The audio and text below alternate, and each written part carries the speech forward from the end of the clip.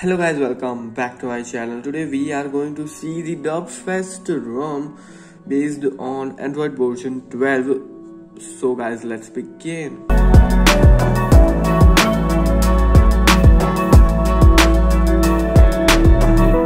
So here is the Android 12. The Derpfest version here is 12. Maintainer here is Redcliffe, and the security patch level we get here is the latest one. And the kernel here is Redcliffe kernel. Going back, this is the settings page. Going to the home screen, this is the UI and it's just the stock Android 12. This is the quick settings UI. So going to the settings in the system, these are the options and these are the gestures we get. Quickly open camera while double tap on the power button. System navigation gestures, and we get to see the option. We can adjust the size of the pill length.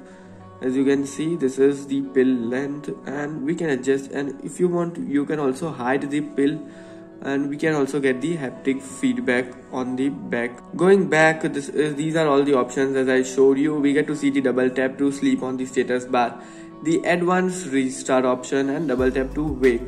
These are the gestures available here. Then this is just the settings page, the Android 12. Going to the security, the face unlock here is still not available. The fingerprint scanner here is working perfectly fine, and the unlocking animation here is available. As you can see, the cool unlocking animation, it's just feels great while you unlock the phone, and the phone has been encrypted. So if you want to flash another ROM, then you need to format your phone first.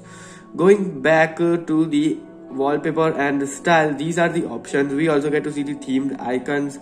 There is a bug in the themed icon. As you can see, these are the themed icon I had enabled, and the apps that don't support the theme icon, it's just like this. As you can see this, so it is a bug present here with the themed icons, that it tries to do the theme to all of the icons that does not support, but it's in a way great, but this is what it happens. So yeah, the dark theme here is available, working fine. Going to the display options, the adaptive brightness and everything is just the same. Talking about the customizations, there are a whole lot of customizations in the DerpSpace. These are the options. The battery settings, we get to see the battery style, whatever we want, battery percentage, the carrier label, clock and date settings, status bar items, traffic indicators and miscellaneous. Then going to the quick settings customizations, these are the options, notifications, and we also get to see the blink flashlight for incoming call, which is a new option available, which is great. Then these are the useful options available. Talking about the lock screen, we get to see the lock screen shortcuts. If we want, we can add, but by default there is nothing. But if you want, you can add the shortcuts from here. Going to the system, in the battery we get to see the battery charging light, which is working. So, talking about the system customizations, we get to see the dark theme, and we also get to see the pure black dark theme, which is available. Then these are all the font styles available. The icon pack, these are icon packs for the status bar icons and the quick setting icons. Then we get to see the Wi-Fi icon, the signal icons. We can use the custom color, the modded engine, if you don't want to use the system colors of the wallpaper. So if we want to use the wallpaper system color, then we can just turn this off. The accurate shades and everything, the colorfulness. So these are some options available, and as you can see, if we increase the blue color will just increase a lot. If you see this, so this is the colorfulness. It will adjust according to the color of the wallpaper. Talking about the general settings, the charging animation, alert slider notifications, as we don't get the alert slider, so it's just not working. Okay, moving to the home screen, this is the clock style, and as you can see already there is a bug. Here it is showing blue, but outside it has been changed to orange color. So this is a bug, that sometimes the clock just don't adjust its color according to the wallpaper. Then these are the quick settings. Everything here is working fine, no issues. We get to see the option extra dim available here, which is just great if you use your phone a lot in dark. And you can also set the intensity for the extra dim. Then talking about the camera here, this is the camera which the Google camera here is pre-installed. This is the another Arnova G cam I have installed, and this is the default cam. This is the default camera. This is the BSG mode cam. This is also great, but that Arnova G cam here is better than this. So if you want to, then there will be the card available here. Watch the video for that G cam. Then talking about the safety net here, the safety net status has all passed, so no issues with that. All the banking apps, Google Pay, everything here is working fine. Then talking about the Geekbench scores, here the scores 532 and 1688. So the scores are not that great. According to Android 12, the scores are good. Performance, overall performance is also just great. At 120 Hz, the performance will be just great, but at 90 Hz and 60 Hz, you will feel lag. I suggest you to use this ROM at 120 Hz because it's best at 120 Hz, the performance. Then talking about the DRM info, this is the system, the security level, we get to see the Widevine L1, so no issues. Talking about the battery life here, so this is the battery drain from 86% to 19%, and I got only 2 hours and 14 minutes of screen on time, which is very bad. And this is the 73% to 21%, and I got only 3 hours and 6 minutes of screen on time, which is also very bad. From 85% to 39%, only 1 hour and 42 minutes of screen on time.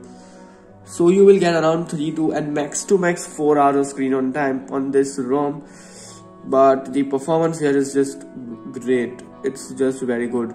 The performance, this is from 90% to 29%, and I got only 2 hours and 39 minutes of screen on time. So the battery backup here is really very bad, but at 60 Hz you will get a good battery backup, and also at 90 Hz. This is 95% to 11%, and this I was using at 90 Hz, and I got 4 hours and 27 minutes of screen on time. So at 90 Hz you will get a good battery backup, but at 120 Hz you will get good performance. At 90 Hz sometimes you will feel lag in the launcher in this system, so I suggest you to use this at 120 Hz. But if you want a better backup, then you can use it of course at 90 Hz or 60 Hz. So yeah, that is it. Now let's just talk about the bugs. There are no major bugs kind of thing, but I have faced overnight battery drain issue like for once, and also at night the phone had 54% battery, and in the morning the phone was switched off. So this is an issue that the phone automatically sometimes gets switched off, and this I had faced once. So it doesn't happen often, but I had faced this for once, that in the morning there was no alarm, the phone was switched off. Then another bug here, these are some UI bugs here present, I'll show you. So this is what it just gets. This is the quick settings UI bug present here. This is how it gets the shaded from white to black, and this is how it gets in the landscape mode. There is a white spot here. This is how it gets in the landscape mode. So these are some bugs present here. This is also a bug present here in this ROM, that whenever you unlock the phone you will get to see this no recent items. So this was also a bug present here. Another UI bug here is when you turn off the Wi-Fi, this is what it shows, the logos and everything. And when you turn on mobile data, there is only a dot here. So as you can see, there is only a dot up present here, nothing else. So the status bar just gets empty when you turn on the mobile data. As there is all these things present, it shows only just a dot. And as you can see, when I swipe down the quick settings, here also there is a bug that the time just gets cut out in the cutout.